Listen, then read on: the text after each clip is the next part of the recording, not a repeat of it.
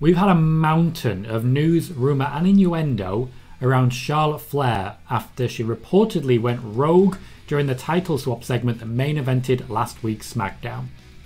We are due to have more Charlotte news. Charlotte was going to be amongst the next round of media picks to promote the upcoming UK tour and Survivor Series. This is no longer the case. Why? Well, apparently Charlotte Flair is not of sound mind for media appearances. Hi, I'm Tom Colohue. Welcome to my show. I share non-stop wrestling news here, so be sure to like, subscribe and follow along as we go into the details of what is currently some quite thin ice for Charlotte Flair. WWE management have had a number of conversations with Charlotte Flair over the past week in the attempt to work out whether they should be handing the SmackDown Women's Championship over to Sasha Banks in the build-up to Survivor Series and whether Charlotte Flair would go along with that. The WWE have one very simple concern. What about the next time that Charlotte Flair goes rogue, so to speak? At current, the planned Survivor Series match is Raw Champion versus SmackDown Champion. Becky Lynch, the Raw Women's Champion, would line up against Charlotte Flair, the SmackDown Women's Champion. The whole point of the title swap was supposed to be building towards that match, but let's just say that Charlotte Flair wrenched the headlines away from that moment in a way that really benefited no one. To be fair, it both succeeded and failed. A lot of people were suddenly a lot more interested in seeing these two come to blows because it suddenly felt so much more real. Charlotte is on thin ice right now. Vince McMahon is one of many people at the top of the company that does not trust their SmackDown Women's Champion. Without trust, you really can't reliably have a championship match. If Charlotte is booked to lose against Sasha Banks or even Becky Lynch, would she actually do it? Would she stay down for the free? A lot of this naturally is based on a lot of the reporting that's happened over the last few weeks. Some of those reports have of course already been disputed heavily, but there is enough smoke out there, and we've heard enough information and enough of a timeline to feel confident that the WWE has every right to be a little reticent here. With this in mind, the WWE made the unilateral decision that Charlotte Flair will not be meeting anyone from wrestling media right now. This is a very good choice by the WWE for several reasons. There isn't a single wrestling journalist that I'm aware of who wouldn't ask the question. I would ask the question. Charlotte, what happened? If asked about Becky Lynch, would Charlotte keep the company line? In a recent interview with Renee Paquette, she certainly didn't quite keep the company line. She avoided saying anything personal and just went really professional. I'm inspired by the fact she's a working mother. What horrible but extremely exciting things would she say? The WWE could not take the risk. Charlotte herself is also historically unhappy when working with media. That's not her fault. She has experienced a number of very unpleasant experiences with wrestling media, not just actual journalists, but also quite a lot of different social media accounts, even those with blue ticks, who she has had to have a few barn burners with, if many of you will remember. They've asked very personal questions about her relationships. They've asked for in-depth details on her father and her brother. So many people have attacked her because of her booking. Charlotte is well known for launching into very detailed rebuttals of a negative fan perception of her, which basically just eats up the entire questioning time of a journalist. She openly does not enjoy working with the media.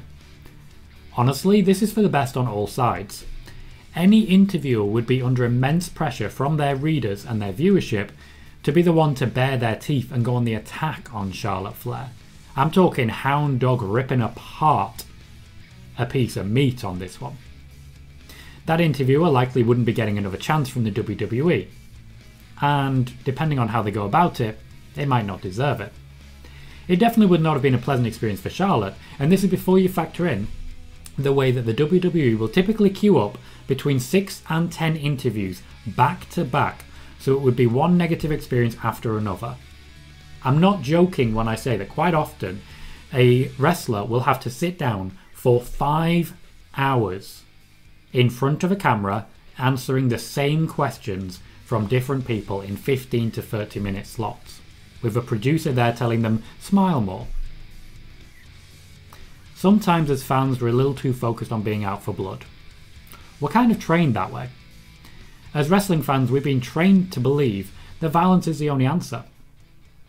This time around, we're all going to need to chill out and relax and let this play out. Yes, that may include Charlotte Flair and Becky Lynch in the same breath. Now, are we going to chill out? No. If the WWE can keep this going hot, despite things keeping cool between Lynch and Flair, they might actually be onto something, and I think a lot more people will be interested in this Survivor Series match. Eleanor says, damn, that Becky and Charlotte thing was interesting.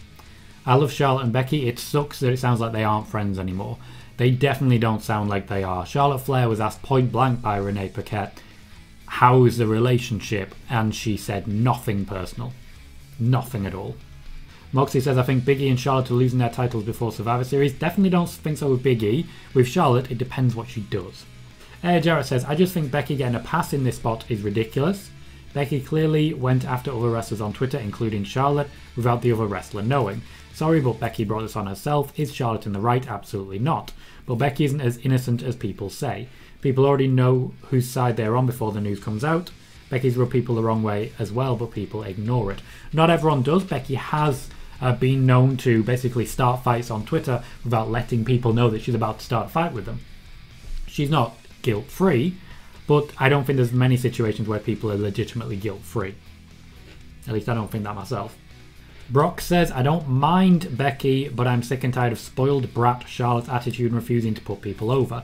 We don't know that that's what happened. Charlotte Flair is booked to pick up wins.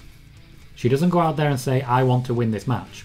She goes out there and is told, you're winning this match. She might not put people over. To my knowledge, she has never refused to. Now, if you have information that she's refused to, shout out. Let us know. Tell us exactly where that information comes from. But until then, if you don't have information about that, stop and think.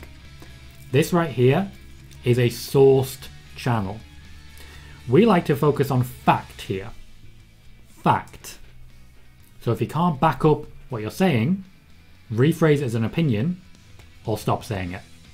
Ghost says, oof, this is just a lot of drama. We've walked into a bit of drama here, Ghost. We've walked into a bit of drama, but that's the beauty of it. We try and cut through the drama here and talk about, you know, the fun side. The fun side, because wrestling's supposed to be fun.